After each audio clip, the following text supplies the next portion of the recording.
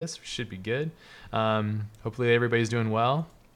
We have a guest today. I love these ones. I like doing the solo ones too.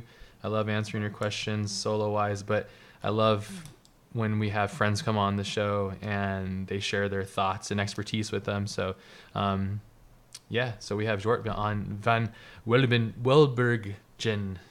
I pronounced it. That's the best pronunciation I think you probably ever heard of your name. It's fine, man. How do you pronounce your last name? Welbergen. Welbergen. Is it? Yeah, it's a Dutch rolling G. You know, it's Man. it's hard. It's hard. But Welbergen is fine. So. Yeah, Dutch is a really crazy language. I just got back from the Amsterdam, the Netherlands, and I was hearing a lot of Dutch speaking. It was awesome. Really, really enjoy it. I wish I could speak it. It seems very complex. So. Yeah, it's a funny language. It's a combination of so many different things, and it's been around for a while as well. You know, because it was actually spoken like all over the world during the age of discovery and trade in the Caribbean and stuff. So yeah, it's a fun heritage to be part of. I found out the Dutch were one of the first allowed into Japan for trading too, which I thought was pretty interesting.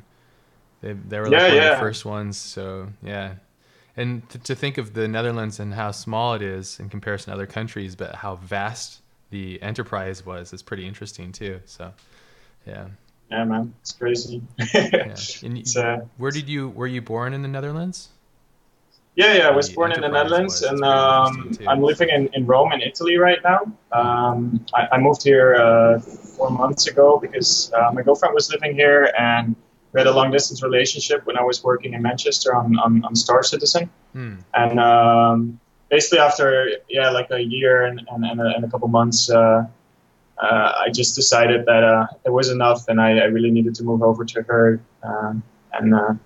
So I did. So I'm a freelancer now. I met her when we were in London, I think so. She was with you. Yeah, super nice. Yeah. Awesome. Okay, great. Very cool. You guys are super close. And how long you guys been together for? Like almost 2 years now. It's not that long, but it's just when you meet someone really special, you just know it's the one or something. I don't know. Man. It sounds really romantic, but that's true. It's just so good. It's so close, and it was a really good decision. It's kind of scary because I switched to full-time freelancing, and you know how that goes. So I'm still in my first couple months of that, but I've got some clients now coming in, so I think I'm going to be fine. But it's a good adventure for sure. Awesome, very cool. That's it's always good to have that too. You know, I think that's one of the things that is often overlooked is having that counterbalance, whether it's family or a significant other. I think it helps too, and it improves your game oftentimes.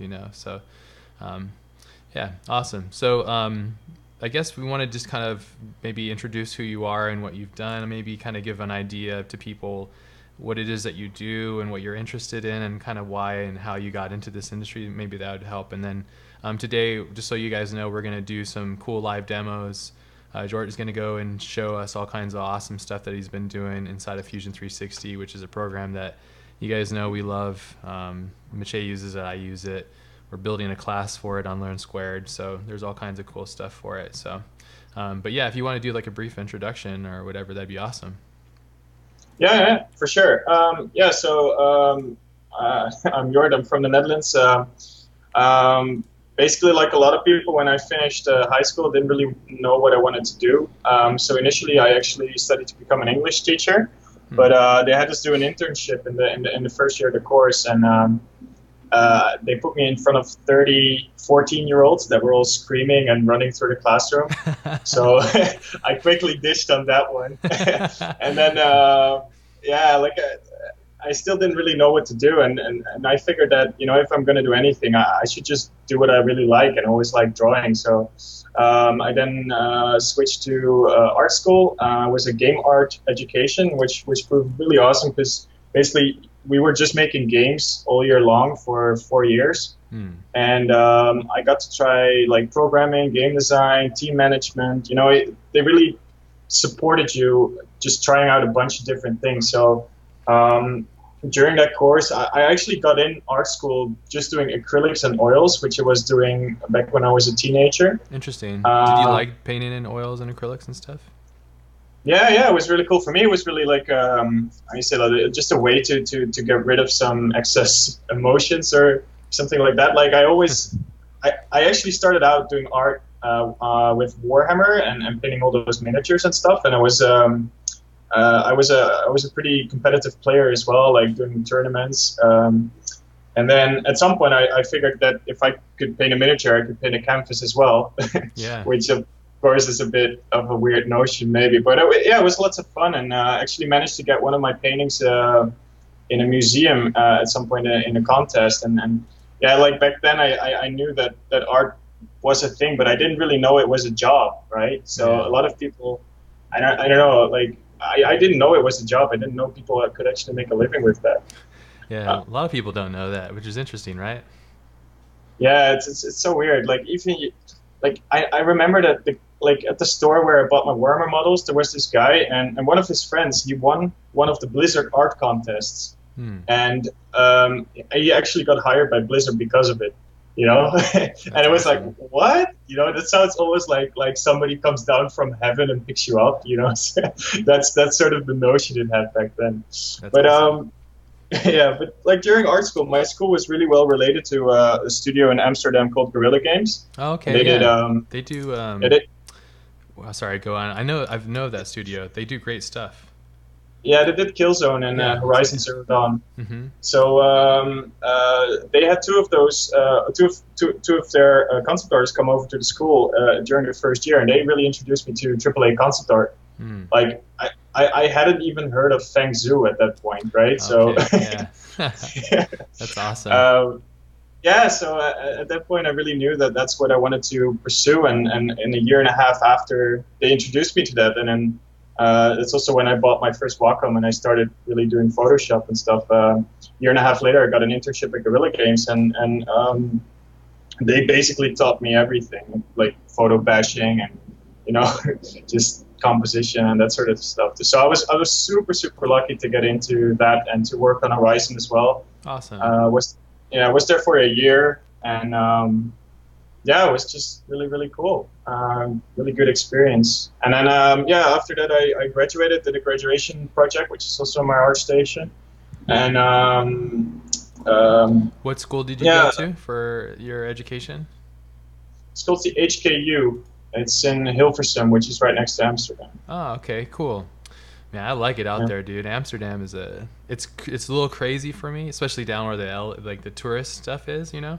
But yeah. I love visiting there. It's such a vibrant, crazy, beautiful city, especially coming from like, LA and San Diego, which is beautiful in its own right, but it's very new and there's no like deep rooted history like Amsterdam Yeah. has, It's just like patina everywhere. It's just so cool, and all the buildings are all like wonky and weird looking and stuff. Yeah, Yeah, absolutely. Have you ever been to Rome though? I haven't been to Italy yet. That's on my list. Uh, Yeah. like in Rome, it's so funny. Like they're not allowed to take any ruins down, so they actually have like roads and train stations built inside of the ruins just to like use the space, but they cannot tear them down. So they really build around the whole ruins. It's such a crazy thing to see. Like suddenly there's just like on the subway station, there's suddenly just a pillar of ancient Rome just sticking through. It just Wow, doesn't make any sense. that sounds insane. Yeah, I wonder if that's yeah, like safe. yeah. I I don't know, man, but it's so good though. It's so good. do And you, also do when you you like walk, living there more than the Netherlands, or do you miss the Netherlands? I don't know. I like there's something to say for every country. I think. I Yeah, mean, of course, I like my own country. I grew up there. It's really familiar to me. yeah, But Rome has its own beauty, and like the Netherlands, it's all flat. And if I look out the window right now, I can just see snow-topped mountains. that's cool. So Yeah, yeah, yeah, that's pretty crazy. yeah. Plus, yeah, the whole history here. Like what I was gonna say, they actually have obelisks here from ancient Egypt Oh, that are like when they took them to Rome, they were as old as Rome now is to us, wow. which is so crazy to think of, right? Yeah. Wow. That's so yeah. See, yeah. we don't have that grasp here in the States, especially down on the west coast of our country. Is so new. We don't have any Hmm. of that kind of stuff, you know. Like it's really interesting. That's why I really love being able to travel and go and do these things out in Europe, because it's just. And I think even in China and stuff, you just have even older stuff, you know, and the culture is so rich and deep, you know, just really interesting. The reason why I bring this up is I think it's really important because the way you grow up, where you're raised, your culture, what you're influenced by, the art that you're influenced by, I think that has a real direct result into the outcome of art that you create naturally, you know. And when I was I went to the museum, the Natural Art Museum. I can't remember what it was called when I was in Yeah. Amsterdam, and I The saw like the Rijksmuseum. Rembrandts and the uh, Yeah. what is it? Just a bunch of classics, and it was awesome, you know. And we have some of that here too, but a lot of our art culture and stuff comes from you know, entertainment and Hollywood and stuff. So, which is again is very recent. If you guys have questions too in the chat, if you guys have questions, I see some stuff going on. So please be sure to let Joe know. He will send the questions to me, and then we'll get them going and stuff. But yeah. So sorry, you continue. You were talking about kind of where you were going and your art education and stuff. We'll jump around a little bit too as we go through this Yeah. conversation. So. I think what you mentioned about where you grow up and all the culture, it's really important. It's definitely something I try to implement as much as possible, just to try to pick as much from what I see and try to put it in, you know, my work. Like at Star Citizen, I was working on these environment concept paintings, and it was really like the story was that there were hundreds of years of development, like people building on top of stuff, and I could really take from what I see here in Rome and apply it in a science fiction way to my work. So I definitely agree. That's super important, super inspiring. Yeah, it's But true. yeah, we're just to just to finish the story real quick. Basically, did a did my graduation project, and people really liked that. So straight out of school, I was hired to work on Star Citizen.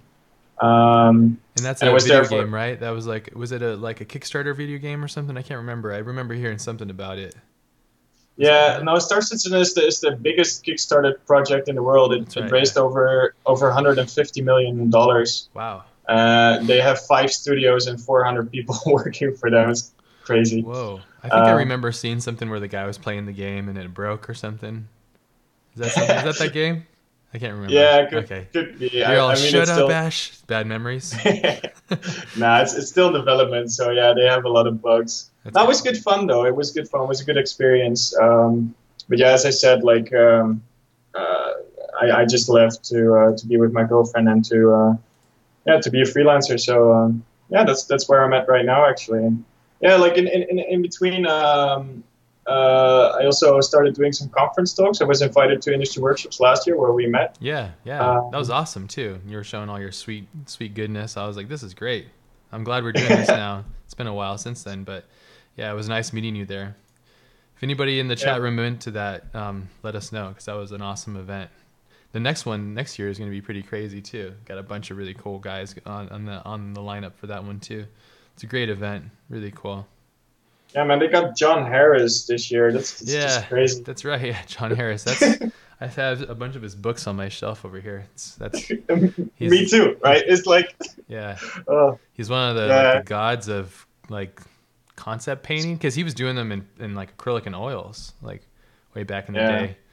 Yeah, his work is incredible. If you're watching this, you don't know who he is, you should definitely check out his work. He's got a bunch of really great books too, and very inspiring. Yeah, great stuff. Um, Yeah. awesome. I- So I'll probably I'll probably go to industry workshop with the school I'm teaching at right now. So that might be a funny thing. Like if I could do a short plug. yeah, please. Um, so actually, I'm teaching at a school here in Rome, and they're called ID Academy, Okay. and they only started like last year, but they're a live school, so not online. But Okay. they're founded by one of the art directors of Pixar called Anthony Christoph, and he's art director on he was art director on Wall-E, Finding Nemo, and also on Incredibles 2. Oh wow. Do Um, you work with him directly or well, close? I met him in at Annecy Animation Festival, but I like right now he teaches through Skype, but I do work with him directly because I'm starting my own course there. Oh, okay. For next year, starting in October. What's it called? It's called 3D concept design. Okay. So Awesome. so basically concept design using 3D tools, and I'm working with him for the for the curriculum basically, and I'll be teaching like everything basically that I was doing at Star Citizen, so vehicle design, prop design, environment design, that sort of thing. Awesome. Um, Using like SketchUp and Fusion and kind of kit bashing and stuff. yeah. So Awesome. that's the plan, and just using all the tools basically, but doing a heavy focus on not only design but also the whole meta stuff. You know, the mentality, mindfulness, philosophy, that sort of thing. Because I think that that's really like the most important thing you can actually teach. Mm. Because technique just takes a really long while, and this course is only going to be like a year. But if I can teach them something about mentality, I think that would be really helpful as well. So Yeah. yeah, I'm really excited about that one. Cool. Yeah. Well, congrats. I mean, it's interesting to go, like you were mentioning earlier, that when you first started in this, you were going to go and teach like these 13-year-olds. You're like, like the same way. It's too much to deal with. But then you went off and kind of found your way through the concept art and entertainment industry, and now you're teaching again. So that's kind of cool. It's always good to give Yeah. back, I think, and you learn a lot by teaching. You become better, I think, at your craft because you have to explain it in multiple dimensions and help people understand how it works, which I think is really, it's quite difficult to do. So, Yeah, man, absolutely. And I love teaching. Like, I'm going to teach a course for a concept art workshop this summer as well, which is an online course. awesome. And I'm doing a bunch of mentorships. So just, a bunch of friends that really show potential. And I'm just, like, one of them just got an internship with Guerrilla Games as well. And it's so awesome, when they achieve that, when you like manage to push them for a year and then they, yeah, it's just so awesome to see, and so awesome to be able to do something for someone as well. Yeah, absolutely. Um, Giving back is really good, and exchanging that. And sometimes your students will just like, overcome, or like they'll show you something really great. And that's one of my favorite things is like when my students teach me things, that's like some of my favorite parts about teaching. It's like that exchange, that full circle of communicating things back and forth. It's just a lot of fun. So these are really cool. This looks like this is something, I don't know if you can see my screen right now, but I'm going through your art station right now. And these are, yeah. from what I remember, because I follow you on Facebook, and you're quite adamant about updating your Facebook with the art and the things that you're interested in. And I think I remember you posting, these are pretty recent things that you've been doing, right? These like drones that you are making? Yeah. So I just Imagine FX reached out to me at the beginning of this year because I was doing a bunch of fusion stuff, and I was in conversation with them and about doing an article for them. And I was like, all right, like what would be something good to design? So I ended up doing a drone design for them. And I really enjoyed doing that, really delving really deep in the mechanics of it. And so after that drone design, I did another one as a Gumroad. And then after I released that Gumroad, I actually got hired to design the drone we're looking at right now Okay. for a real company. So that's actually being taken in production at the moment. Wow. And then, Congrats, man. That's awesome. yeah, it's super awesome. And I work with a friend of mine, and it's just that's super cool. And then the other drones we looked at before, they were for a contest with Matthias Verhassel was one of the judges, and a bunch of people from NASA actually, and yeah, like I actually managed to win that contest with those drones. So yeah, that was really weird. Like I just did a bunch of drones and people liked it. That's But awesome.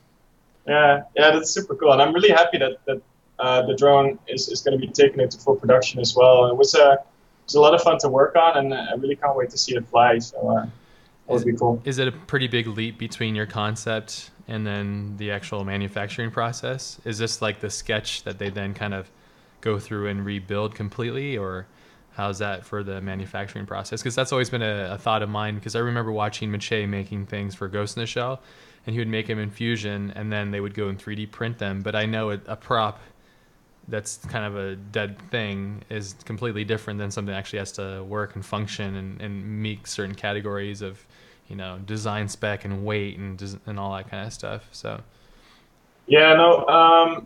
With this, like they do take it as a blueprint and not as a final model. So they do have like engineers working on it, but okay. they're not like this is all 95% of the way there. So I really had to Wow. take into account I had to take into account materials. I had to take into account production methods. So this is going to be cast in plastic. So it needed to be a two-part body so they can actually stick it onto each other with glue. And then also, for instance, the arms. So you see that the arms in the final model, they're split in half. And then you have like a matte part. If you scroll up a bit. Okay. the final model.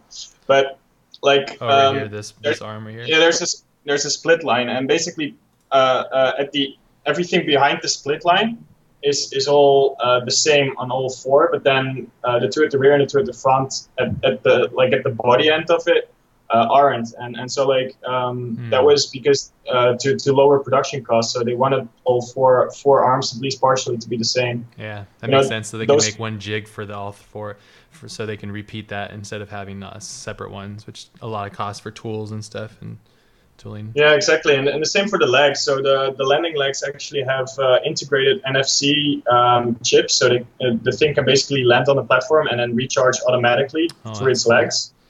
These right here. That's cool. Yeah, exactly. So those were all sort of things I had to take into account when designing this. That's so awesome. Yeah, it was really a lot of fun. I really hope I get to do more of those in the future. That's so cool, man. Look at you manifesting everything. That's so rad, though. That's you're just like you're putting your interest out there, and then it comes back. That's something that I think we could all learn from. That's my whole mantra. Is like you just do the work that you're passionate about, and you put it out there. And there's never been a better time in the history of art, basically, to have the ability to just do that and then manifest a possible position as an artist to do those things. Which is great. So, awesome. Do you want to pass over to your screen and then like start sharing some madness? Yeah, sure thing. Awesome.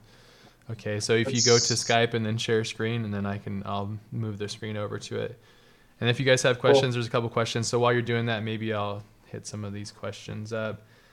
Let's see. Any thoughts on? Wait, hold on. Is that part of this one? Any thoughts on balancing intuition on an artistic path with taking advice, following the path of others? That's a good question, actually. That's a really good one. Yeah. What do you think of that? Wow. Yeah, it's always really a hard call to make, I think, like when you have to follow your own gut instinct and when to follow the advice of others, because sometimes your gut instinct is wrong, but quite often it is right, I think. Yeah. I don't know. How do you feel about that? That's a really good question. I think it all based on exactly what it is that you're interested in at that exact time, and everything else becomes noise almost. And I think it's important for you to know personally what you're doing and your own focus as to what you're after. Getting advice, it's always good. Like when I read books and stuff, it's important for me to always remember, like, I'm only taking little bits and pieces from the advice, not all of it all at once, because if I did that, then it would destroy my brain. It wouldn't necessarily be something good to do. So I think for me, it's important to know what it is that you're after, and then using that to get the right advice from the right people. You wouldn't ask for like how to change a tire from like a surgeon. You would ask a mechanic for that. So you have to be specific as to what you're trying to do and get that specific feedback so it works for you. Yeah. Damn, this is tech, dude. This is getting crazy. Yeah, this is the one I did for Imagine Effects. So this is the first drone I made like ever. Wow. But it was good fun, and I really wanted to make it as realistic as possible, because at this point I already knew I was going freelance, so I wanted to make some stuff that would work well in my portfolio, and I'm still trying to get into film design jobs. Through my good friend Chris Rosewarne, and he's really trying, but yeah, they're full at the moment. So I had 2 offers that both got retracted again because of budget costs, and that was a problem. But yeah, I watched Mathieu work and how he was speaking about like how they can 3D print everything. So I thought that might be cool, and to sort of achieve that look, and also make all the internals. So if they would take it apart or needed to repair it or something, wow, that might be interesting. Do you when you design this? Sorry for interrupting, but do you draw out your ideas, or do you have it in your head, or what's your process? And also, how long have you been working with Fusion 360? So Fusion, I learned a little over a year ago. Cool. Yeah, so I actually started learning Fusion because back at Star Citizen, they gave me a list of about 1,000 props that needed to be done for the game. And so I was like, I'm not going to learn terribly much from doing props, photo bashing and stuff. Yeah. So I want to learn some new software so I can actually, so it's sort of useful for me. Yeah. And a friend of mine, Daniel Joustra, another really good concept artist, he was already trying bits and bobs of Fusion, so I thought I might give it a go as well. And yeah, like after a couple days of doing tutorials from, oh shit, I forgot his name. The guy in South Africa. What's his name? Oh, David. Yeah. You had him on the stream as well. He Travis released Davids. some really, Travis Davis. He released some really good tutorials. So I just did 2 of those, and then I could already start making some really simple props. So that's how I started, really. Awesome. Yeah, it's cool like how you can learn this software so quickly too. I found Fusion to be incredibly intuitive and very easy to learn and pick up. I learned it from Kirill. Kirill's actually making a class right now with Learn Squared, which is really awesome. And this is it's gonna be kind of like similar to what you're doing with it, but taking things a little bit into like I don't know. It's a really powerful class so far from what I've seen of it. We're gonna be releasing it pretty soon, I think. So. But yeah, people keep asking for those because there's a lot of Gumroads out there. Kirill has ones. I think you have some. Travis Davids has awesome ones out there. But yeah, I mean, you take the little bits from there and then you can learn it, and it's awesome. The internet's just great.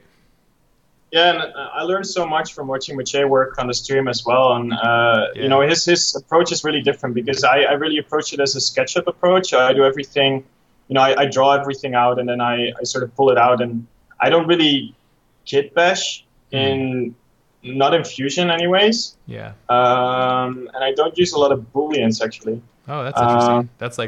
That's pretty much Mache's thing. So. Yeah, exactly. So that's really different. But to come back to your question, I for client work and also for these drones, I start with a SketchUp blockout. Yeah. And I've been using SketchUp basically from day one at my art school, so I'm really familiar with it, and it's really easy to do some really quick, rough sketches. Yeah. But you cannot model to the fidelity that Fusion offers. So I just use the 2 programs in tandem, basically, to get the best results. I never really used SketchUp. That's it's like a Google program, like a free program, right? Yeah, actually, I've got SketchUp open, so I can show you some stuff if you are. Yeah, I'd love to see it. I guess like George Hull was always telling me about it, and I think Ty Rubin. Oh man, my brain's such a mush these days. Ty Rubin Ellington was always telling me about it too. They all use SketchUp. But I think you're right. I think I've tried it a little bit, and I thought it was just too low fidelity for me to even bother with it. And then I felt Fusion 360 was able to just take those things and go beyond it. And I just love the idea of if you really wanted to print or make something from here, I just love the idea of having that ability, So the power of that's just really awesome. Yeah, no, for sure. But the thing is, like, I use SketchUp just for blockouts, and then I would photo bash on top. And for that workflow, SketchUp is really great. So here's a model I just finished an illustration of. I'll show you the illustration later. Wow. But this is like a new spaceship I designed, and this is like, I don't know, 20 million polygons or something. Whoa. And SketchUp has no problem with that whatsoever. I've had models, like my graduation work was 250 million polygons, and SketchUp was, okay, sure, Whoa. and then so my process with this is I'll just load them into Keyshot, and Keyshot can handle, well, if Max Berman was telling me that Keyshot can handle billions of polygons. Yeah, it's pretty good. Yeah. Yeah. So yeah, I mean that's just what I use. But then like I make a quick blockout like this. Well, it wasn't too quick, but like in 2 or 3 days. How long did that take you? Okay, 2-3 days. Okay. Yeah. And then with a bunch of research as well, and then I take it into Photoshop, and then this is what it looks like. Not sure if you can see it. I'm literally gonna post this like tomorrow or the day after. I'm just working on some extra images. Awesome. I know you love space, and that's awesome. Ooh, cool. Yeah. So you're taking this and then you'll do like a render pass from Keyshot, and then you will go and Photoshop all the extra textures and stuff, and then compose a whole shot from it. Yeah. So this is my Keyshot render. Okay. This image. And so I don't really change a lot of it actually. I just put on some decals and stuff. It really depends. Yeah, sometimes I repaint bits. Like when I do environments, I do all my environments in mostly in either SketchUp or in Modo. But yeah, I'll just photo bash on top basically. I mean, that's a process you used a lot as well, right? Yeah. I just use Cinema 4D for my modeling process, but it's all the same thing, right? I mean, it's all just different.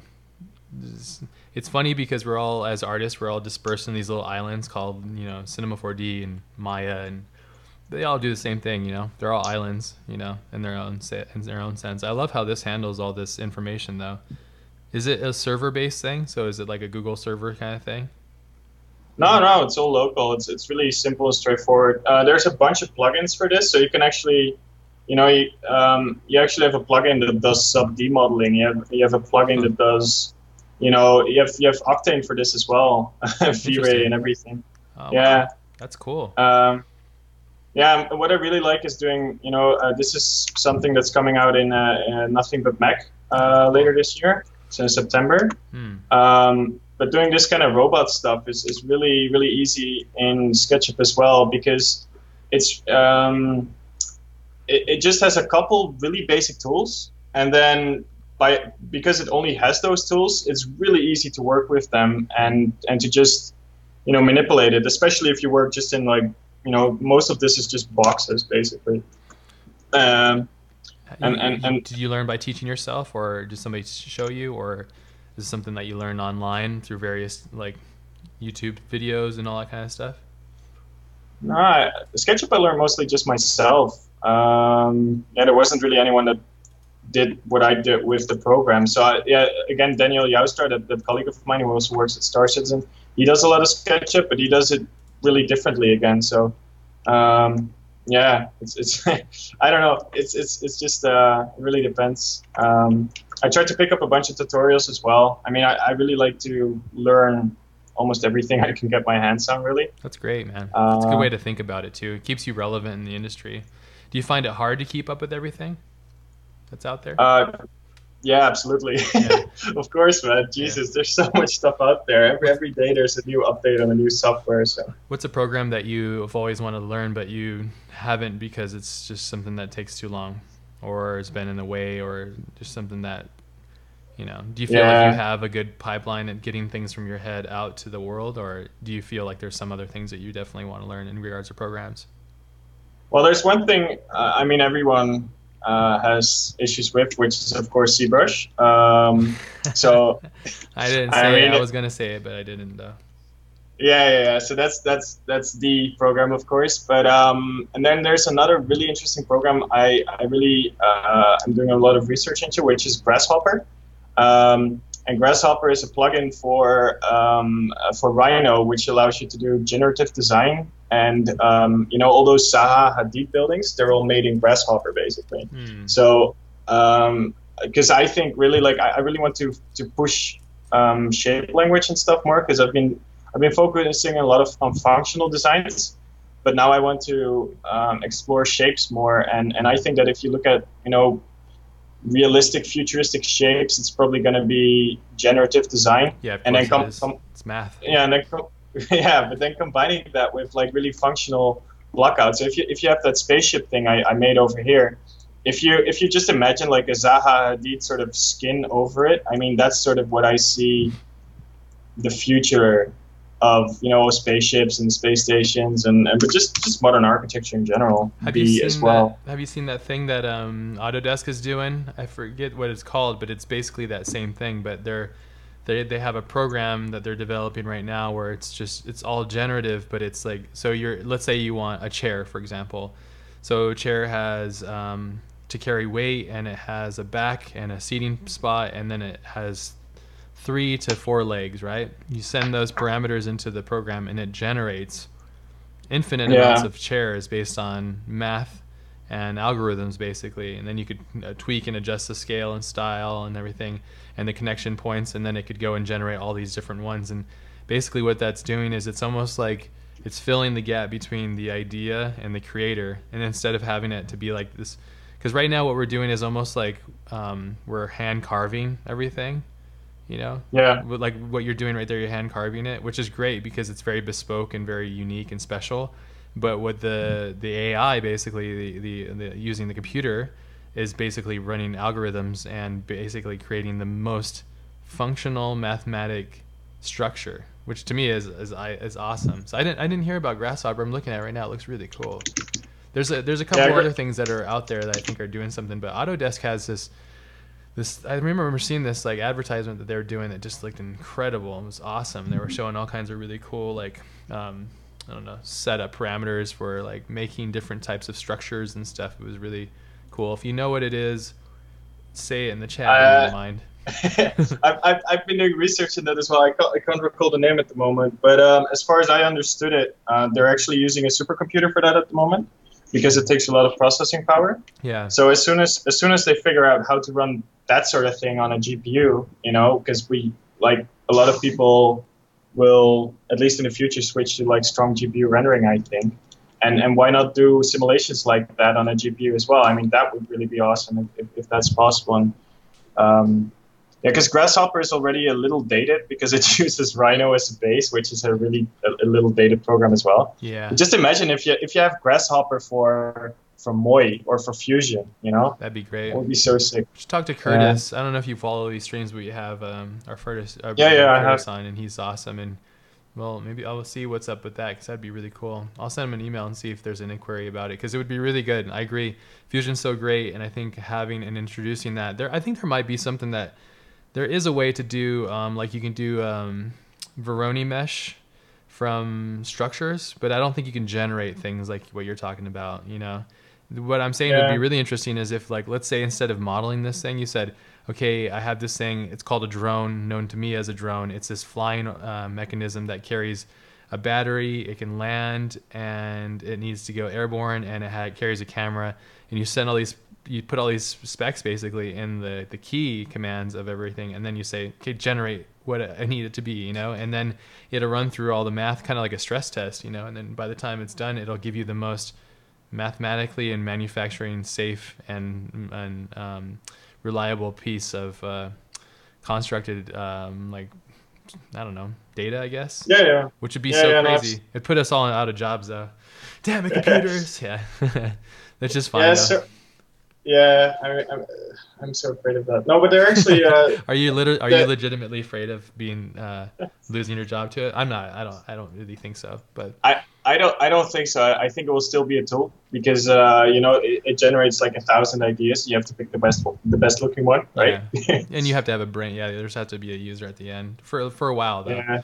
I think it'll remove a lot of the people that aren't very good. That's true. Yeah. True, you have to push for it. I mean, that's something my you know Eden Gretzky? No. Maybe I do. This concept artist, Maciej knows him for sure. He had him on his art cafe. Okay. But he's a really good product designer, and he has such a good attitude. Like basically, he would just be like, "Oh, just bring it on." You know, I want to compete with that program just to like, you know, bash it out. Program always win. Yeah, but yeah. So inspiring. But they're actually working on a new Airbus plane design that uses that software, as far as I'm aware, and they're doing some tests with it. So yeah, it's just crazy where everything's going. Yeah. Oh, the Airbus, like the traditional airplanes that we use to travel around.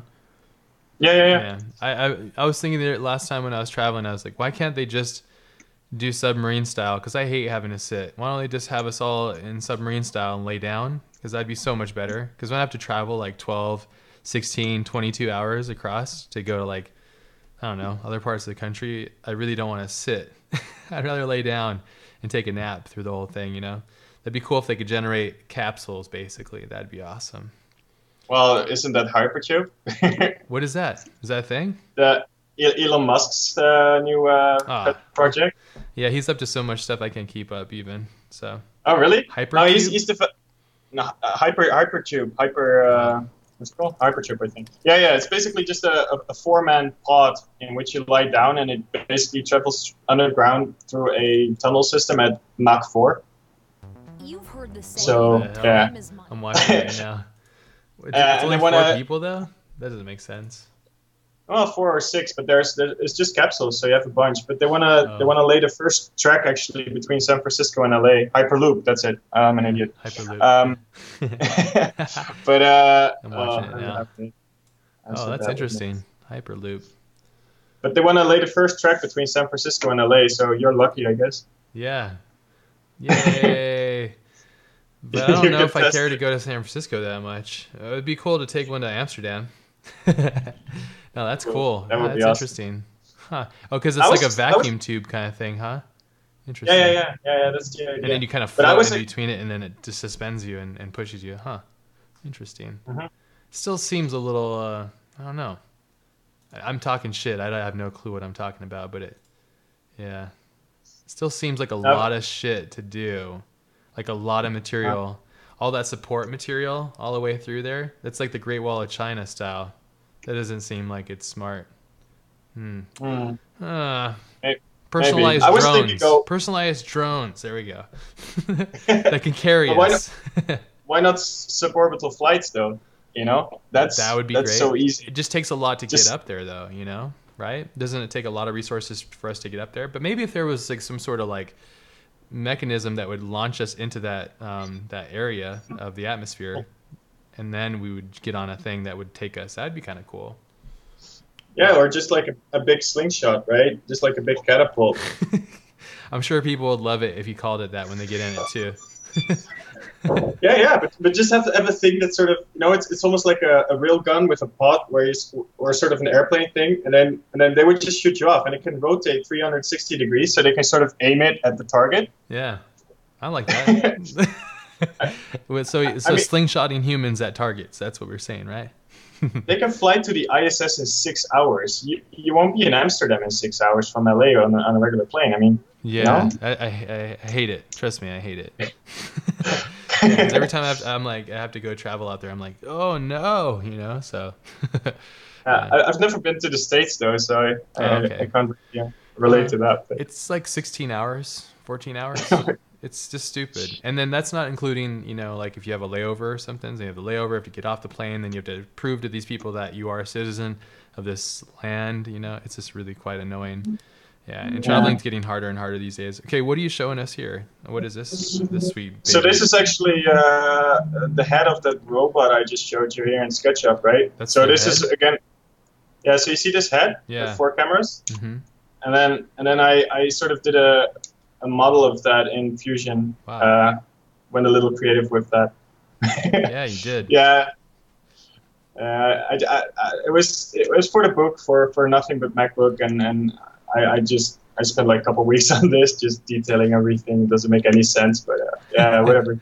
It's fun to do so that, much though, stuff, right? It's fun to just make stuff. Yeah. You know? So much stuff on here I just want to redo, but it was a fun little test project, just to test a bunch of tools. Yeah, that's cool. So you made like one of the eye things, and then you repeated them, and then moved them, and got them all kind of set up, so when you wouldn't have to make them over and over, obviously. Yeah. I actually wanted to do the whole thing in Fusion, but that proved a bit time consuming at the time. I made this like half a year ago. Okay. And so like I have an arm as well here, which I can just like, it was completely rigged and you can move it around and stuff. Whoa. But yeah. Damn, that's cool. I've never done it and used the rig thing. That's really cool.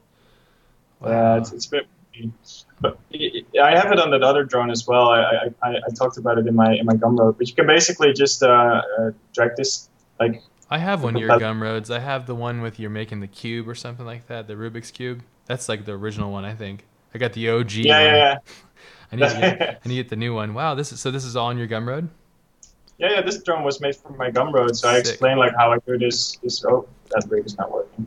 But it's not static. Right. Yeah, I explain all of that. But the thing is, it's so weird, right? So if you talk to this Curtis guy, right?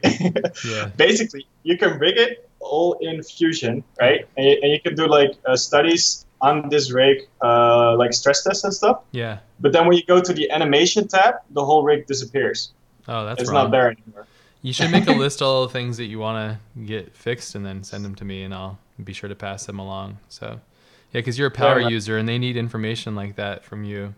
I try to remember to tell them as well. But yeah, it's not a perfect program, but it's damn awesome though. You know, it's like for what it is and what it offers us as creatives too. So I think the ease of use is a lot of fun, but yeah. I'll be sure to be in the chat room next time you guys have him on. Yeah, please do. I'll talk to Maciej and we'll have to set up a date for having Curtis back on, because we love having him on and razzing him about the shortcuts, because I want shortcuts already, and I want a better way to navigate around. Yeah, absolutely. That'd be great. Yeah, that's awesome. Do you want to, it would be really cool to kind of see maybe your approach of how you, because what you've showed us so far is like the finished product and stuff, and that's awesome. It's interesting. Mm-hmm. I think when I look at your work, it's interesting. I'm curious to know, like, what is your process? Because obviously you mentioned it differs from Maciej and probably from mine, because I have my own methodologies, but I'm curious to see kind of, do you start, so you said you start with like, you sketch everything out. Do you sketch on planes and then you kind of build out your sketches and then you do a lot of cuts and booleans and stuff? Or how do you go about it, and from like more of a starting standpoint, basically? Yeah, I mean, I sketch everything on planes. I just pull it out and then I cut into that using sketches again. It's really like if you know SketchUp, it's pretty much how you do everything in SketchUp, just more detail. So in SketchUp, you also sketch on a plane, you sketch on a cube, and then you just, sort of, it's not really a Boolean, I think. It's more like you just drag out the profile. Okay. Yeah, and that's just how I set everything up. I do start a lot with cubes and cylinders. Mm-hmm. So let me see if I can just open the basic block of this thing. Oh yeah, that's just the import that I get from SketchUp. I mean, I could just make one right now, but like basically, this is the SketchUp model. Okay. That I just imported as an OBJ, mm-hmm. and then I would just model these cylinders, and then I just start from there, from a SketchUp block again. But I can just model. Base. Yeah. Yeah. But I can model a quick drone right now for you. Oh, that sounds great. Yeah. I'm just curious to see kind of your process. And also people are mentioning it's a little laggy. We're using Skype and stuff. Sometimes Skype is a little laggy no matter what we do, so I apologize for that. But it's mostly when you move around really quickly, but it should be okay though. So yeah, it should be fine. Cool. So now we're using Fusion 360. You drew a sketch. You're extracting and extruding it, I guess. You're using the extrusion or the push and pull? Extrusion. Okay. Yeah. Cool. So I'll just make a really quick block out, and then I'll just go from there. Do you have, like, when you get into it, when you make sketches and stuff, sometimes the sketches get so big and crazy? How do you manage that? Because that's one of my problems I have. It just gets so messy and cluttering, like, the sketch tab up on the upper left. All right. Yeah. That's so annoying. Like, you cannot group your sketches. We need to. See, that's another thing. If you make a list, I'll send it to Curtis, and we'll just demand them. We demand good stuff. Yeah, so one thing I do is that at some point when it becomes too cluttered, I break everything up into components, and when you and then I reference in my components, and if you do that, the whole sketch tab resets. Okay. That's a way to do it. I mean, what the funny thing about Fusion is there's a lot of ways to do the same thing, so you can really choose for yourself what you want. Yeah. To use, right? But it's so annoying that you have to that you have to go into the menus all the time. It's a bit. Yeah, it takes a lot of mouse travel in this program, which kind of annoys me because I like hotkeys and stuff. So we were trying to show, Maciej and I were showing Vitaly just how we use this program, and he was like, "Oh, there's no hotkeys." He's like, "Oh, I can't use it." Yeah. Yeah. He's a beast, man, look, guys. Oh. So yeah. Oh, what did I do there? I need to. So yeah, there's a bunch of things to do. I'm just. It's hard to do this and talk too, so I understand. Maybe while you're building this, I'm going to go through some more questions. Is Yeah. is Just Jort some questions. is Jort using SketchUp just for planning, or is he actually doing modeling and rendering from it as well? I think we already talked about that. So that question, that's answered, I think, right? We already talked about that. Yeah, I mean, I use it for mainly for blockouts, but sometimes that's enough. So. Yeah, and you just kind of showed that process.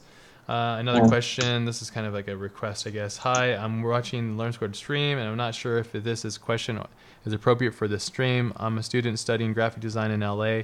We're hosting a student senior show in December. A lot of us are fans of Ash and Learn Squared. We would love for you guys to come and see the show. Yeah, that'd be cool if we can somehow manage it. I have a pretty consumed, busy life. I would love to be a part of your student show. Let me see what the best way of getting that information to you, though. I'm going to send you an email. Let's see. I think it's...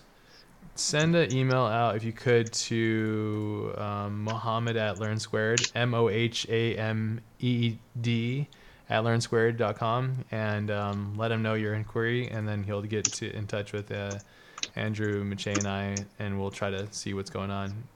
No promises, okay? Can't promise that. Next question is, how are you finding teaching, Jort? Do you do any teaching before going to the Idea Academy? So that's a good question, and you kind of answered it a little bit, but yeah. So how are you liking teaching, and did you do it before going to the Academy? Well, I didn't really teach a class. Like at the Idea Academy, I just have a class of let's see, like 12 students that I teach like in real life. I did do some Gumroads and I did some tutorials and stuff, but yeah, that's completely different, of course. No, I love teaching, man. Teaching is the best, for sure. Awesome. Yeah, I don't know. Like, what else did they want to know? Yeah, teaching. I mean, we already kind of spoke about it. Somebody asked a good question, because I agree with this one. How do you deal with the rage of having to press 4 buttons to move one thing in Fusion?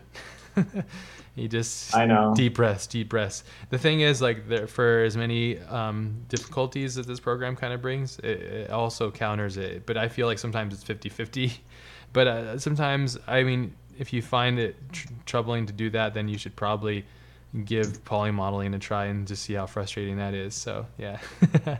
There's no perfect solution. I think that's the key right now. So unfortunately, I try to avoid moving stuff as much as possible anyway, and that's why I do my blockouts in SketchUp.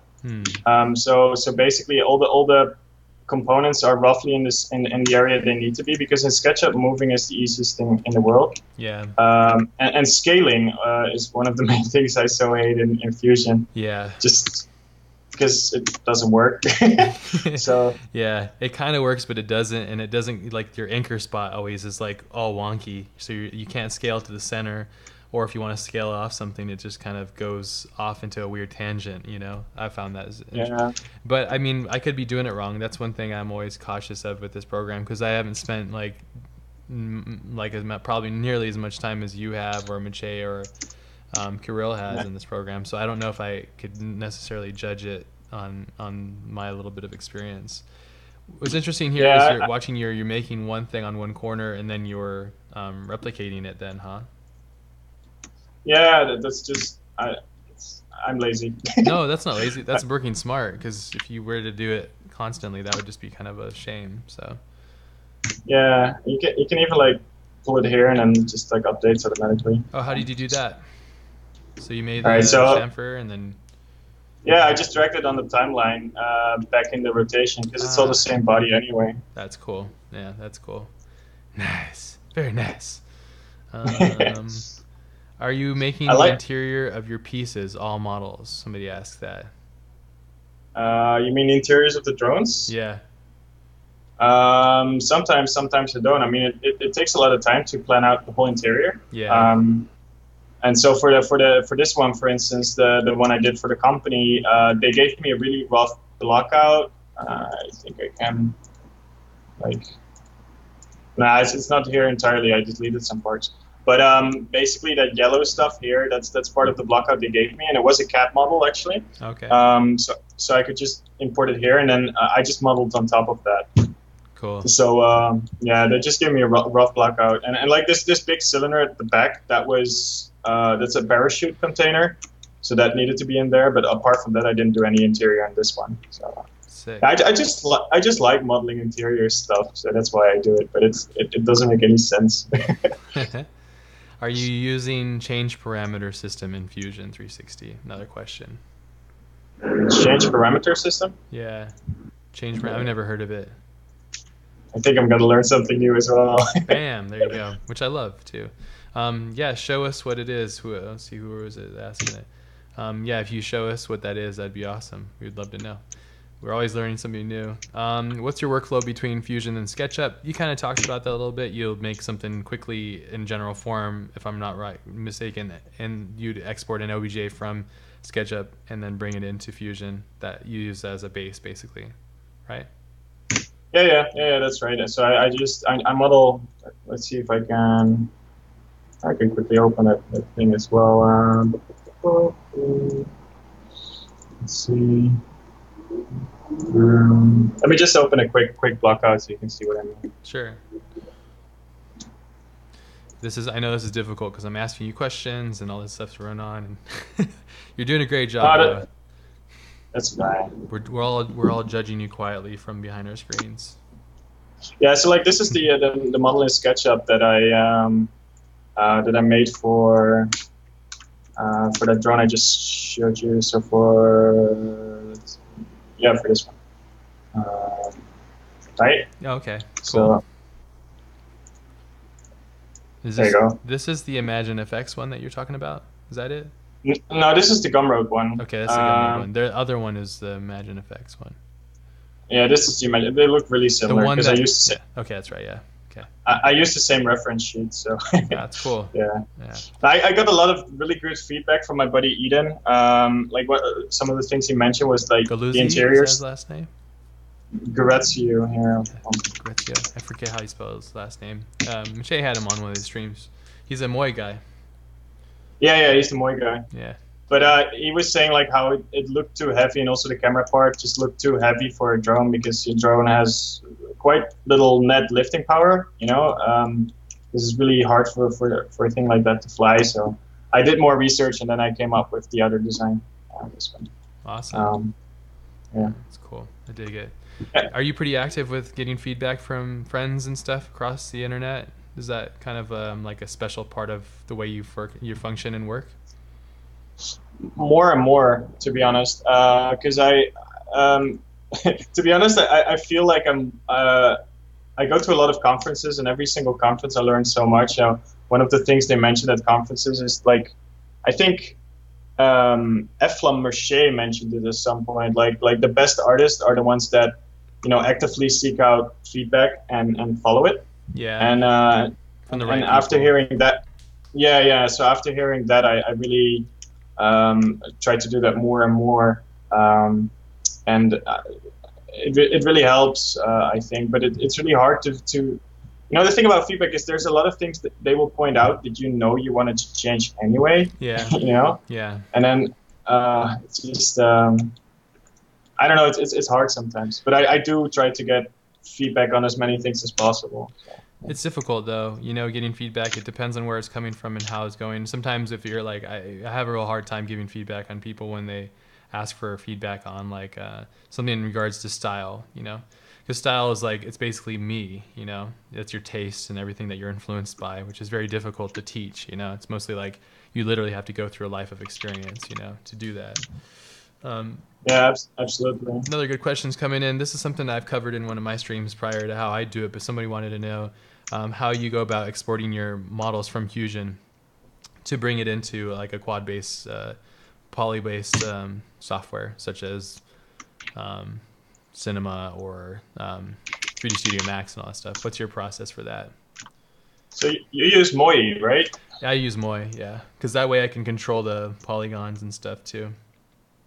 Yeah, so I recently started experimenting with Octane as well. Okay. But I don't feel confident enough yet to do professional renders. So I use Keyshot, and Keyshot imports CAD files. Oh. So I don't need to.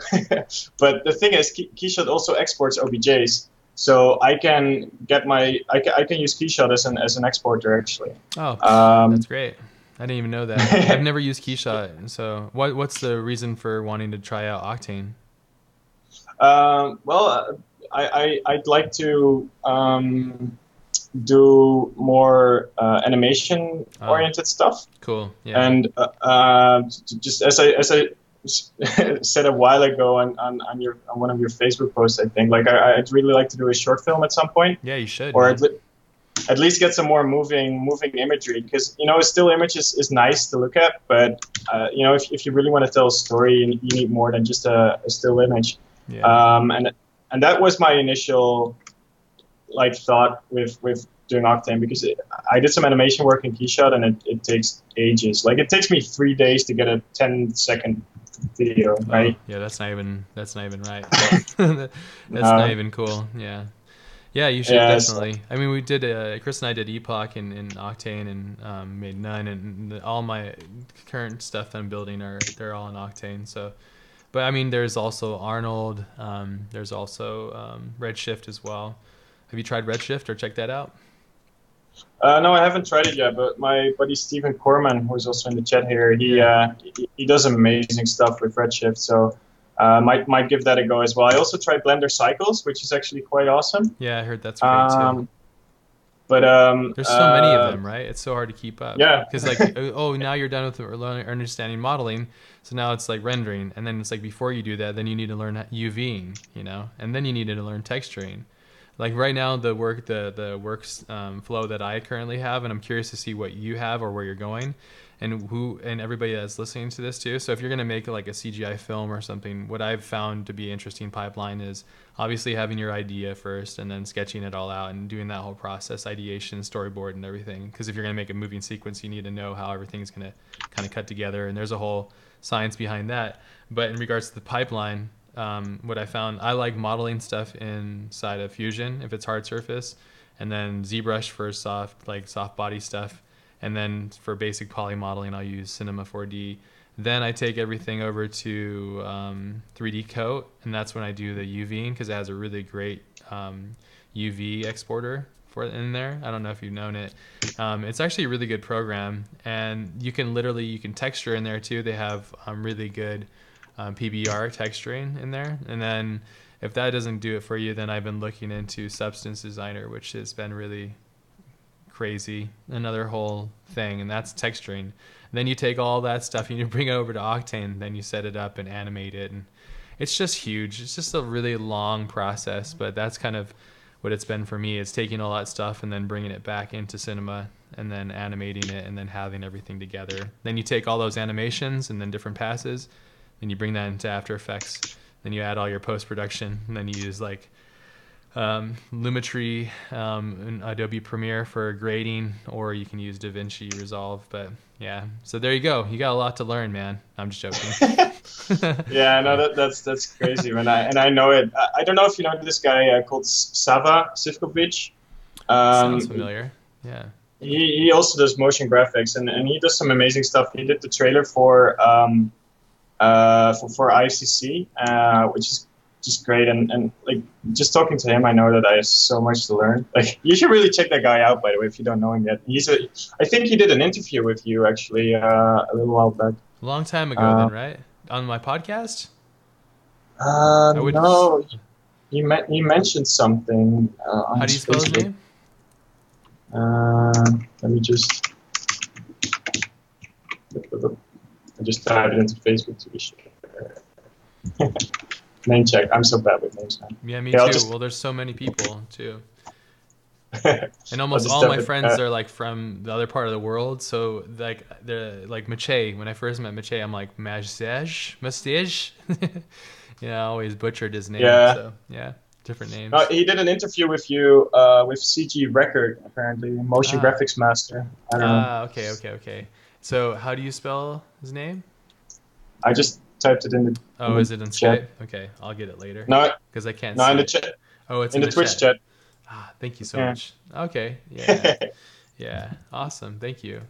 Yeah, I'll have to check it out. That's really cool. But there is so much to learn. I mean, everybody that's is in the chat that you guys know just as well. Like how much there is to learn, and how much there is to grow and how far we need to go. Oh yes, I remember I've seen his work too. Yeah, definitely. That was really crazy. That was a lot of work that he did for the IFCC. The main titles. That Yeah, was like a full-on film with motion capture and everything. That was, man, I love it, man. I just love the age that we're in. It's so cool because there is so much to learn, but at the same time, like, you could literally be anywhere now and create anything and share your ideas, not just as a still, but in motion and all that stuff too. So I'd be really curious. I'd love to see what you end up doing, eventually once you decide to do so. It'd be really cool. yeah. I'm not making any. It might take a while because I need to learn so much more before I can actually start doing something that's useful. But I'm working with this because I had this idea for a virtual reality experience for a while now, and I'm now working with a virtual reality company as a sort of freelance gig. Cool. But I was just chatting to them, like if they were open to pitches from me as well, and so I'm going to pitch my project to them in like a month or two. I'm just preparing a pitch package at the moment. So that's really, yeah, that would be really awesome as well, and just being able to direct that a bit. And yeah, I really want to create my own content, because I really like, the whole surface thing with just, making stuff for others, but I really want to make my own content as well. And yeah, I think virtual reality would be a really, really cool area to try that. Yeah, it's a whole different realm. When you select an edge, how do you get it to select the whole ring around it? Because that's something. Sometimes it doesn't automatically do that. Is there a certain thing that you're doing to allow you to do so? Yeah, absolutely. There's this thing here called tension chain. Ah, there it is. Okay. You have to select that one. Yeah. Hours of frustration. No, thank you. Thank you, Sensei. Fusion Sensei. I'm not a fusion sensei, man. You're Mr. Miyagi Sensei. Yeah. If I look at Mache, I'm like, holy crap! I wish I could do what he could do. Yeah, it's always like that. He's crazy, but I think Mache is really interesting the way he approaches things. That's why I love learning from him. And the basis of Learn Squared is based on like him and I teaching one another. And I think what really started to come out is like, wow, like you think really differently. How do you problem solve? And it really comes down to when you get down to the nitty gritty of between two creatives, it's just the difference of the mindset and their approach. Because everything else, it's kind of like how you're saying how SketchUp has like, a couple of key simple features, but then it's like you can go off and go crazy with them. I think it's the same way. It's like we have simple approaches, but it's how you approach it and when you approach it and the way that you approach it, I think is really key. Steven actually has a good question in the chat. I want to ask for us to answer it. Steven says, Ash and Jort, how do you come up with ideas? Ash for your films, for example, and Jort for your designs. Let's see. Stop that. Let's see that. I just messed up the question. Damn it. Yeah. I missed it. That's a good any question. Specific process for coming up with your stories? Yeah. Well, you go first, man. I want to know that. Oh, okay. So how do I come up with my ideas? Yeah. Oh man, for me, I consume so much content as much as I can, whether it's movies or books or audiobooks. I'm constantly like feeding my brain stuff. And so I'm constantly giving it as much resources as possible, whether I'm watching something or talking to somebody or having a conversation with you, for example. I'm just taking in all this information. And so for me, like these stories and ideas, they come from a big collage of just all these things. And depending on the project, so like right now I'm working on my next big film. And like for me, it kind of comes in a lucid dream almost, like where I'm actually existing, but I'm leaving my body. It's really hard to explain. And I'm almost getting these like weird meditative states. I don't know how to really frame it into using a language to explain it. It's just it's a weird experience that I go through when I'm actually creating something, and I'm kind of will see the vision in my mind. So like with Epoch, for example, I had like in my mind, because I made it with Chris, so it was both of us input, but for me in my mind it was like seeing things differently and like kind of just the thought process behind wanting to make a space film based on design and thinking about design in that way and compositing composing shots in that way and stuff. So for me, the ideas, they all come about randomly and organically, but it really is a very weird personalized process. There's no rhyme or reason for the way that I do the things that I do, honestly. So it's mostly just very organic and weird. So, but I think the key to it is a lot of consumption of information, constant information consumption, which, because I'm a believer that nothing's really original and nothing's authentically completely unique. It's like there's all everything is a remix basically in my mind, and that's not to say that nothing's good. It just means that, like, there's a great saying, it's not what you take from, it's where you take it to. And I think that's kind of where my head's at with it, so it's like, Stanley Kubrick made 2001, but before 2001 there was other things, and then astronauts were, and concept artists and storytellers were making up, their versions of space, and then, then we see, like, Chris Nolan, for example, a contemporary version of Interstellar on space and stuff like that. So I'm going on a tangent, but I think with ideas, they just kind of come and you just enjoy them, and it comes from, like, a lot of consumption for me personally, consuming as much information as possible and enjoying that ride. So, but how about you? How do you deal with it when it comes to designing for things like this? Like, you have a design intuition, obviously, as you're going through and making this. What are you thinking about as you're going through this?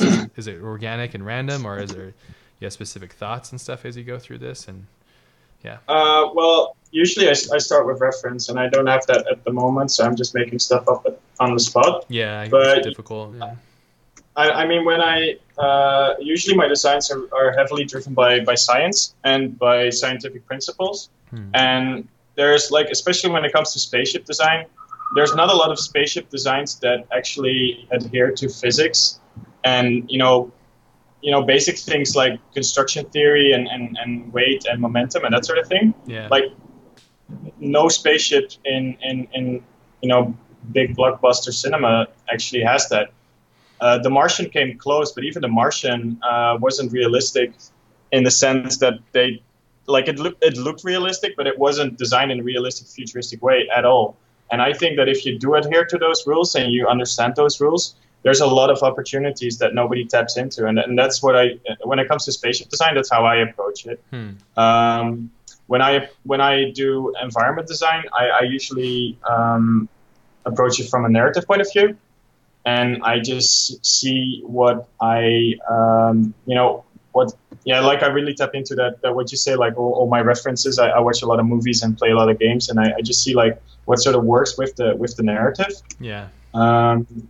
But yeah, this is something like I spoke at ICC in May about my design approaches as well, and I really try to switch things up. So sometimes I really approach something from a logical point of view. Sometimes I just focus on shapes.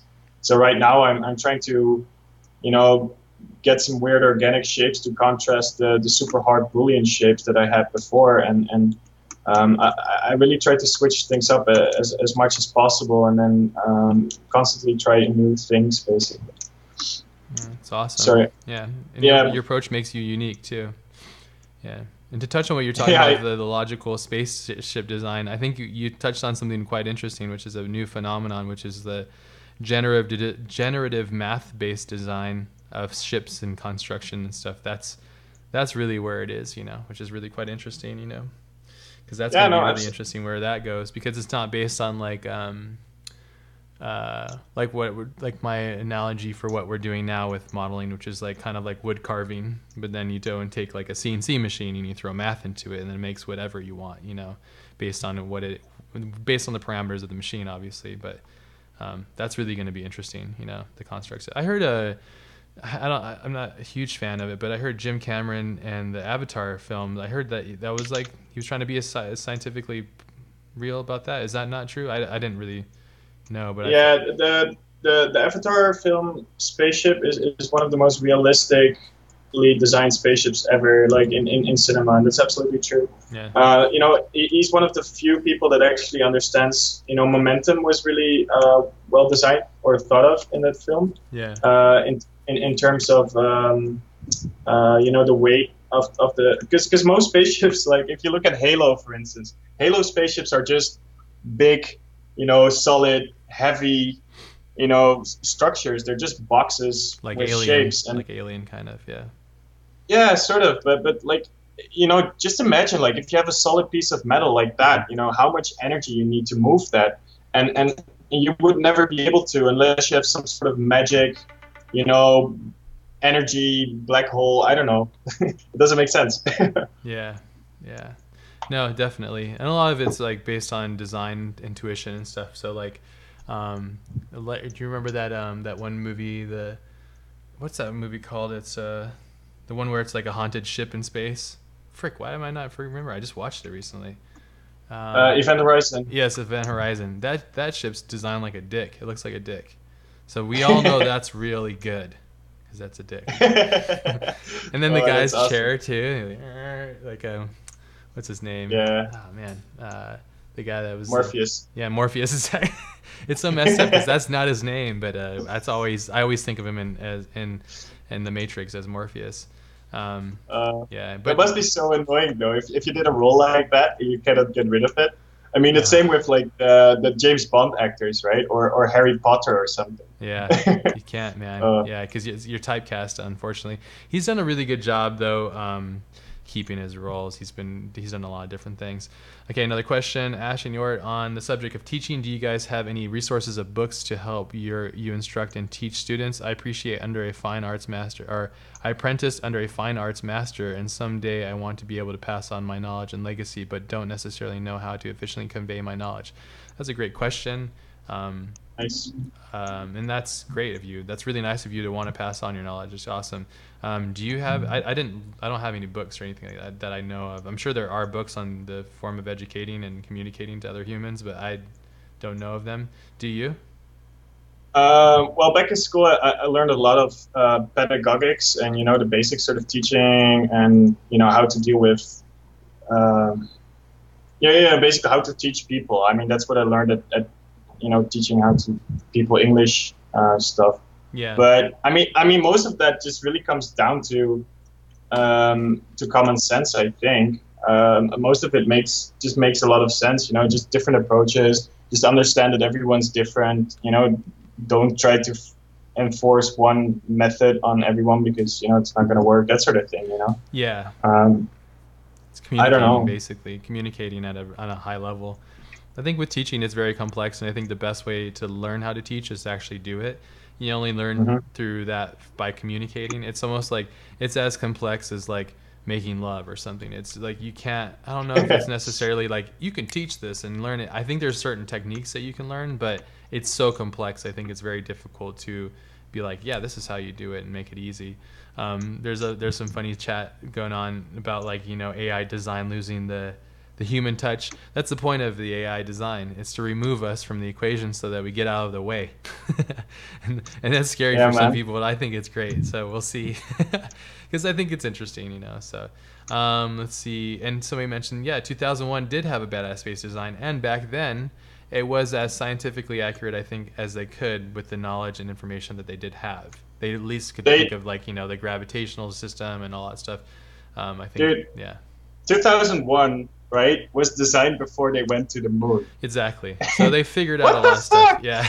I mean, that's just insane. That's insane. Yeah. I mean, a lot of it was coming from knowledge that was based on like, from afar. And I think they did a really great job. And it still stands up to this day, even as like an interesting narrative. It's very simple at the same core, but it's really interesting. Did you ever watch, I think it was like 2010, the Day We Made Contact? I think that's the second film. I thought it was interesting. I think it got a bad rap, but it was interesting. It was the second film of that whole world, that whole concept. You never watch it? No, I didn't watch it. You should check it out. I think the most scientifically accurate ship ever, besides the Event Horizon penis ship, is the Star Trek ship. Like it's perfect. It's perfectly designed, especially the J.J. Abrams one. A big piece of metal just like honking through space and stuff too. A lot of it's just icon. It's just being iconic. And when you're in space, you just think about it like you're literally in an absence of things. So, and there's no sound and all that stuff. So it's so funny. The interpretation of space inside of films, and there's always a critic like being scientific about it and stuff. So next question, I wanted to make I don't know what that says. I don't know if I can read that right. Oh damn, I can't get it. But that's a bad question. I can't do it. Sorry guys. Let's see. Ash, have you tried auto unwrapping in ZBrush itself, or is there anything specific you like about unwrapping tools in 3D Coat? Yeah, the one problem with ZBrush is ZBrush gets in the way all the time. So I'm like, as much as I love that program, I hate it so much. If I don't use it every day, I literally forget everything. It's not programmed for me. I don't know. So 3D Coat is incredibly easy. It's literally like Photoshop on wheels. So I found it to be really user-friendly and quite easy. It has its hiccups, obviously, as every program does. But I think the only problem with 3D Coat is they just don't have a really powerful like user base that could show people like how badass it is. I know Jama uses it, but like there's not a lot of people just going like, look at this program. I think it's really capable and like I think I showed it to Raul Marks, and now he uses it, and he's doing all kinds of crazy stuff. You guys will eventually see what he's been up to in that. But I think he used some of it in in his last title that he did with the I think it was American Gods. What he did with Elastic. So there's too much stuff from my head to remember. God. Either that or I'm like completely going brain dead. So yeah. But you know so many people as well. It's just crazy. Yeah, it's hard to keep up with everybody. There's so much stuff going on. So maybe it's no wonder you make all these super sick inspired art stuff, because your head is just full of everything. Man. Yeah, same to you, man. Same to you. So what are you making here? What is this, like some sort of support mechanism or something that goes between it? I've got no idea whatsoever. No, I saw this. I saw this sculpture of like. This rock with molten bronze in between. Uh-huh. And I was just thinking of that, and I was like, hey, what if I try to, I'm just messing around anyway. I'm on a stream with like Ash Thorpe, so whatever. I can do whatever I want, right? Yeah, dude, who cares, man? Break the rules. Get crazy. Put some rocks on there. You could make a big penis. Mache did a bit. He drew like a SketchUp, and he made a big extruded penis. I don't know if you were here on that one. Yeah, we like to keep it raw on these Learn Squared streams. Very awesome. Unprofessionally professional. Yeah. Yeah. Is there sorry, go ahead. That rock was so interesting because it was just he basically split a rock in two with like some sort of chainsaw, or it was more sophisticated than that, and then he just put like these strings of molten bronze in between. It was just really interesting sculpture. So. I'll take your word for it. All right, cool. Nice. This was cool until you put this, whatever this is, on there. Man, what are you doing? I'm just joking. Shit, man. No, I feel so insecure right now. I'm totally messing with you. No, dude, it's so hard to make things and talk and to be interviewed. It's like literally you're trying to do all the hard, complicated things. How are you doing that? So when you right-click on it, you can change the material? Is it like you click on the object and then right-click and then change the appearance or something?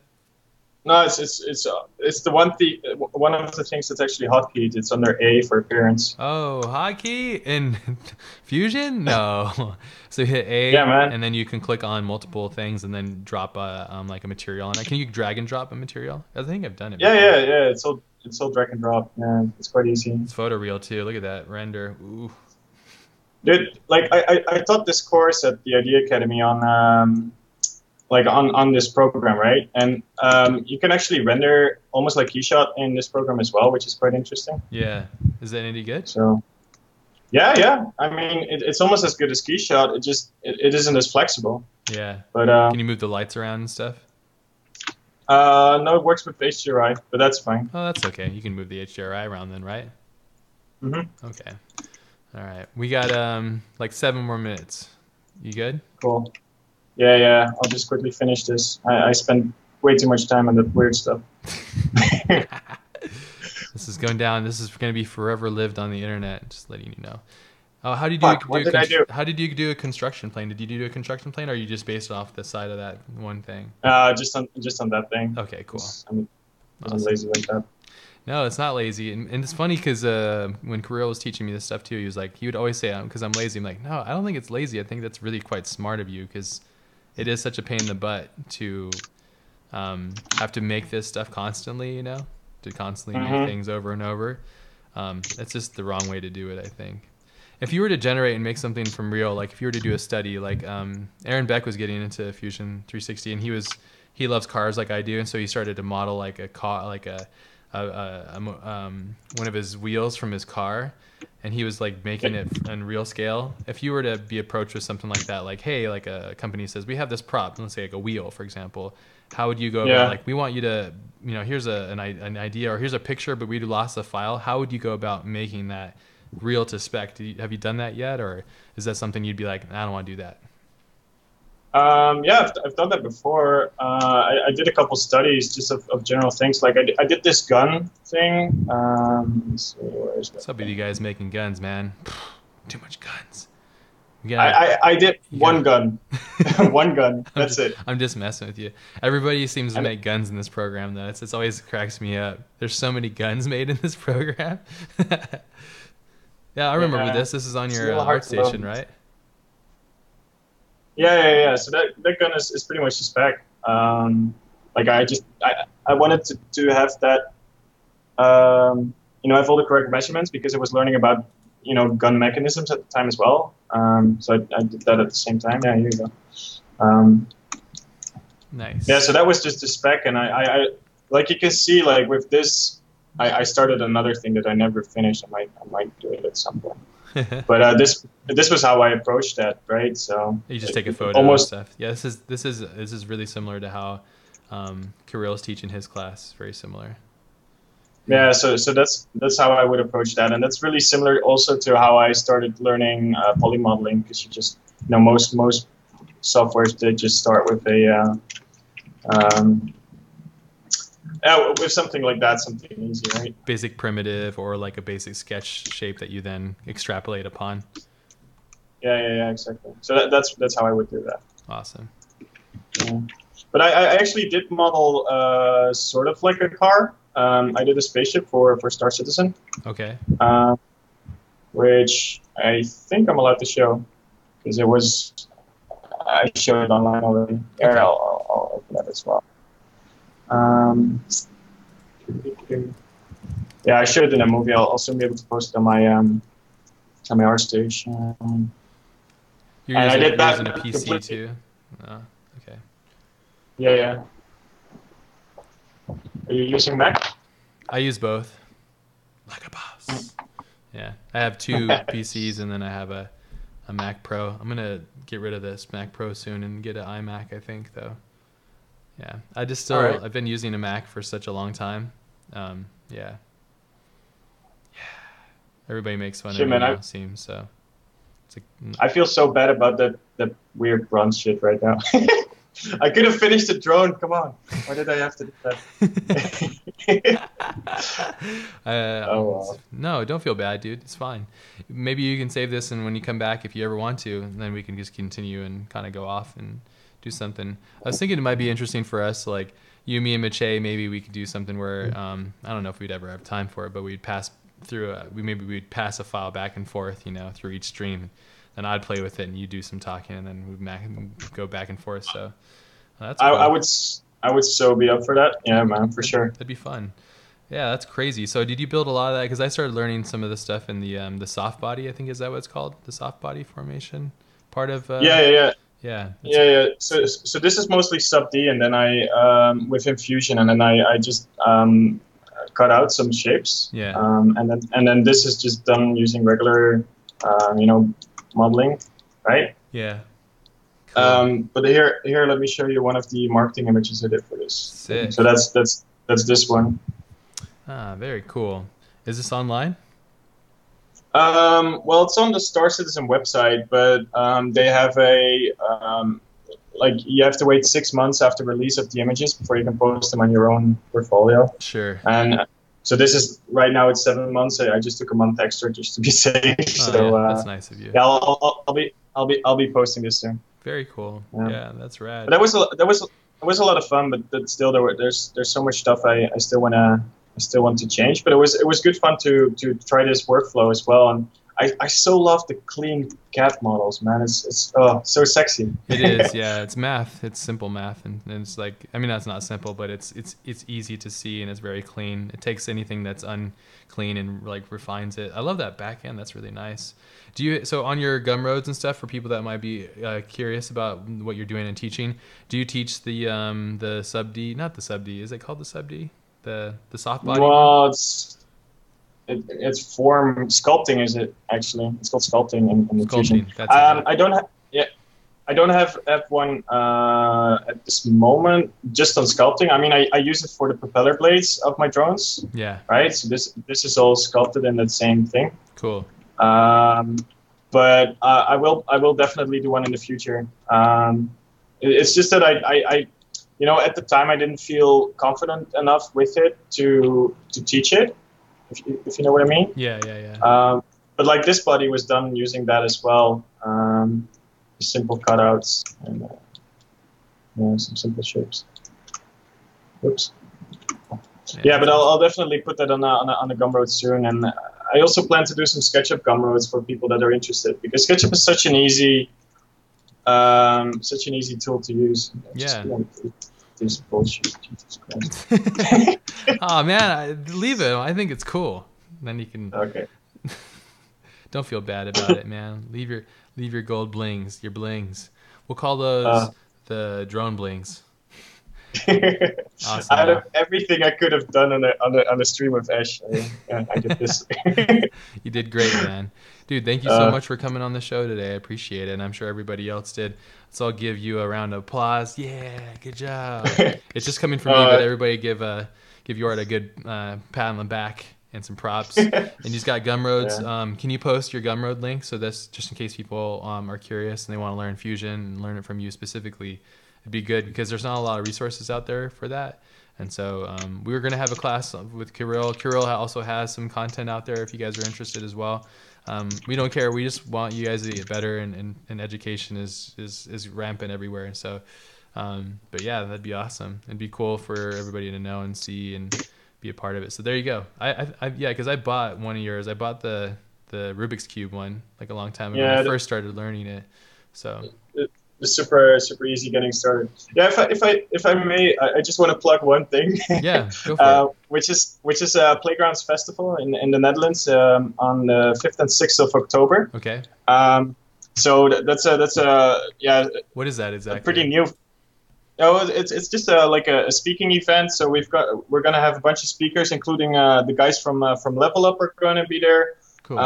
Chris Rosewarne is going to be there. We've got that dude from Pixar, Anthony Christoph, who is now art directing Incredibles 2. He's going to be there.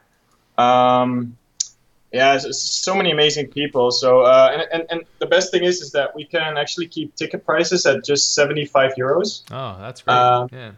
Yeah, which is like $80. So that's pretty awesome, because in the Netherlands it's quite easy to get funding for these kind of things. So it's mostly government funded actually. Cool. So it's going to be super awesome, and I'm part of the team there, and we're really excited about this. So do you make sure you post a link for the festival too in the chat for people, so if they're curious they can find it. But do it, people. Go to that event, get artified. Get inspired, make some great things, learn something new. Hopefully you guys enjoyed this stream.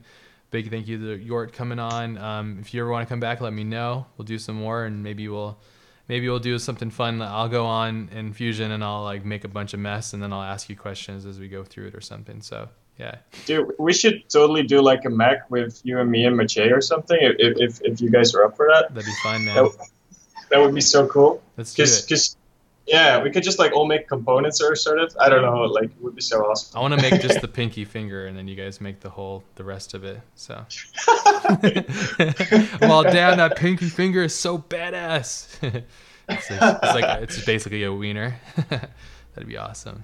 The most detailed, like 5 million polygon, like pinky finger. Yeah. I get down with it, like Vitalia. Everything would be like chamfered and freaking bullioned out and stuff. Yeah. Yeah, man. Thank you so much, man. Appreciate it, and everybody for being on the stream. It's a great one, and you guys have an amazing day. And you know the drill. I guess I could say it. Be powerful, be prolific. So I say at the end of the podcast. I'll say it here too. And you guys have an awesome day. And we'll catch you guys on the next stream. Peace. Yo, ciao.